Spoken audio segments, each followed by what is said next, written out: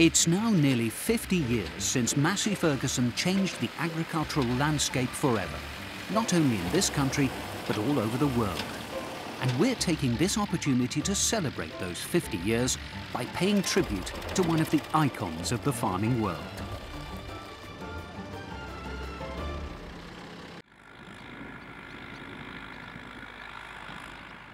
The first MF four-wheel drive conversions to appear in the UK were the result of collaboration between a British tractor exporter, Robert Eden, and the Italian Cellini company. Cellini was formed in the late 1940s to import used tractors from Britain into Italy, which was starved of agricultural machinery as a result of the Second World War.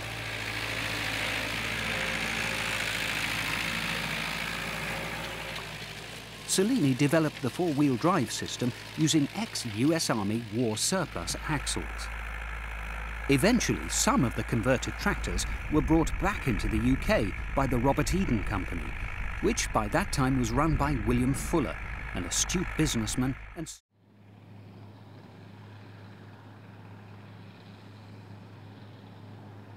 Neil Cooper, who organised the harvesting at the show, also likes to give his machinery a run out at harvesting time. And every year, he and a few friends arrange to cut a couple of small fields where they can enjoy using the equipment and also get a good job done. This year, David Goodwin, who's farming the land for his cousin, has given permission for them to cut 2 fields of wheat down by the River Blackwater in Essex.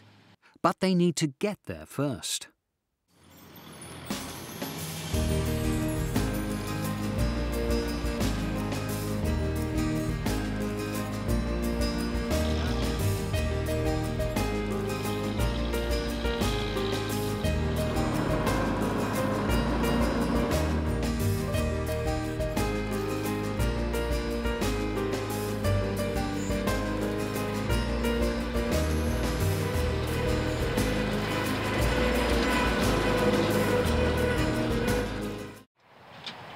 The sledge was split in 2, with a footlatch that enabled a stack of 6 or 8 bales to be left in the field.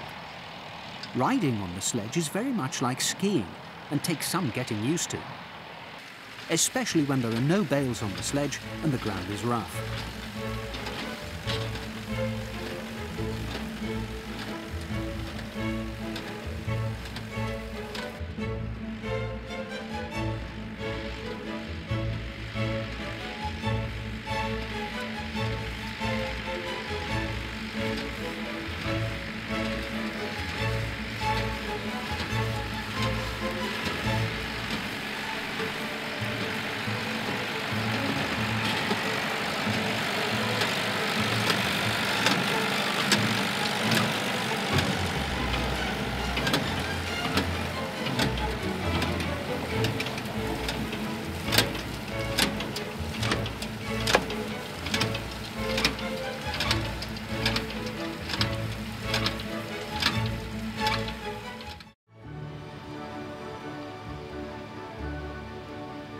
The machines are now working in the second field, getting a lot of admiring looks from passing motorists, and what a magnificent sight they make.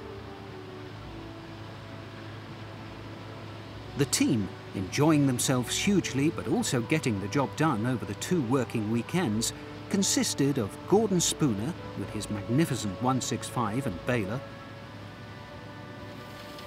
Paul Willis, who coped with the bale sledge as well as cutting with his 780 combine, Neil with his 515 combine, MF35 and bale grab, along with brothers Carl and Alan Beard and Matthew Swan, and the whole team working under the direction of Doug Beard.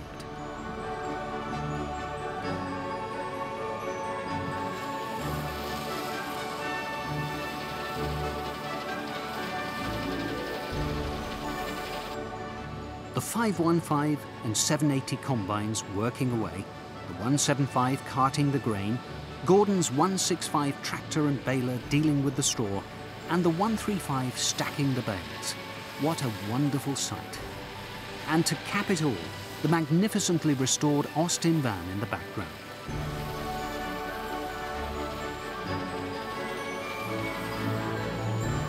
What a fitting way to end this 50th anniversary tribute to one of the most famous series of tractors and machinery in the history of agriculture.